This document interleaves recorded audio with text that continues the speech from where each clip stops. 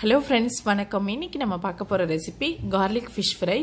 இது வந்து எல்லாருக்குமே பிடிச்ச ஒரு ரெசிபி தான். இதுல வந்து பூண்டு, கறிவேப்பிலைலாம் சேர்க்கிறதுனால இது ரொம்ப டேஸ்டாவும் டிஃபரண்டாவும் இருக்கும்.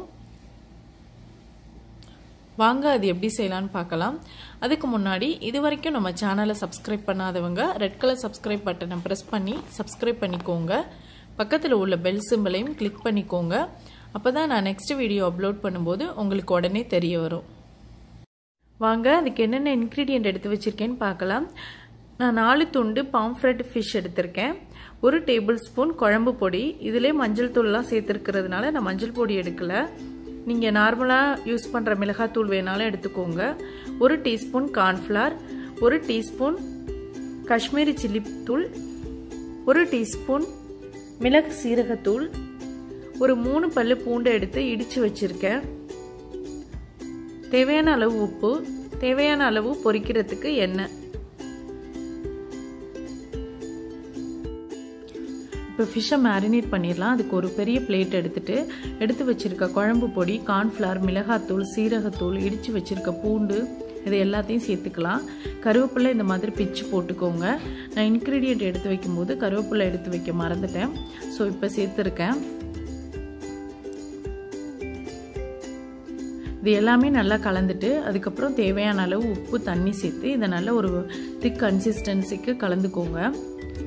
இது வந்து பேஸ்ட் மாதிரி இருக்கணும். அப்போ தான் நம்ம வந்து ஃபிஷ்ஷில் அப்ளை பண்ணும்போது அது நல்லா அதில் ஒட்டும்.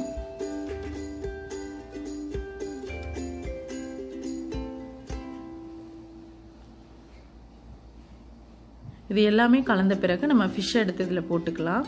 போட்டுட்டு இந்த பேஸ்ட்டை நல்லா ஃபிஷ்ஷில் அப்ளை பண்ணிக்கலாம்.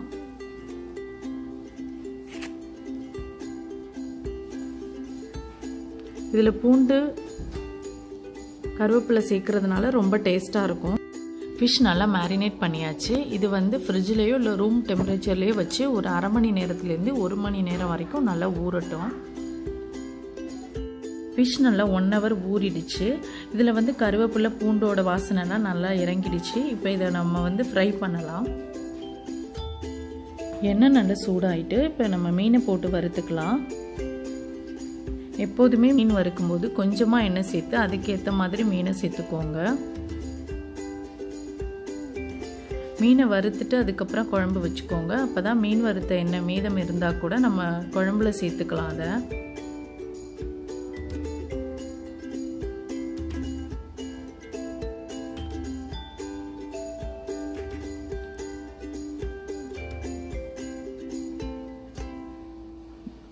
மீனை போட்டு திருப்பி விடாமல் ஒன்ஸ் அது போட்டு நல்லா வெந்த பிறகு அதுக்கப்புறம் திருப்பி விடுங்க.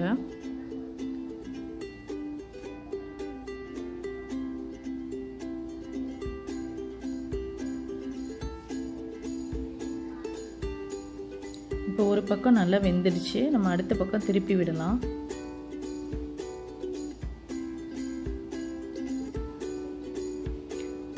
இந்த மீனோட இந்த கருவேப்பிலை, பூண்டு இதெல்லாம் சேர்ந்து வேகும்போது ரொம்ப டேஸ்ட் டிஃப்ரெண்ட்டாக இருக்கும் அந்த மீனுக்கு.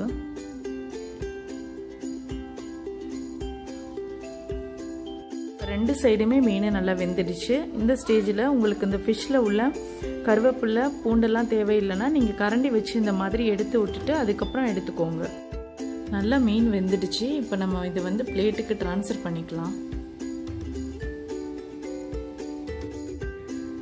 இப்போ சூப்பரான கார்லிக் ஃபிஷ் ஃப்ரை ரெடி ஆகிட்டு. இந்த ரெசிபி உங்களுக்கு பிடிச்சிருக்கும்னு நினைக்கிறேன். பிடிச்சிருந்ததுன்னா லைக் பண்ணுங்கள், உங்கள் ஃப்ரெண்ட்ஸுங்களுக்கும் ஷேர் பண்ணுங்கள். உங்கள் வீட்டில் செஞ்சு பாருங்கள். செஞ்சு பார்த்துட்டு உங்கள் கமெண்ட் எனக்கு போஸ்ட் பண்ணுங்கள். மறக்காமல் நம்ம சேனலையும் சப்ஸ்கிரைப் பண்ணுங்கள்.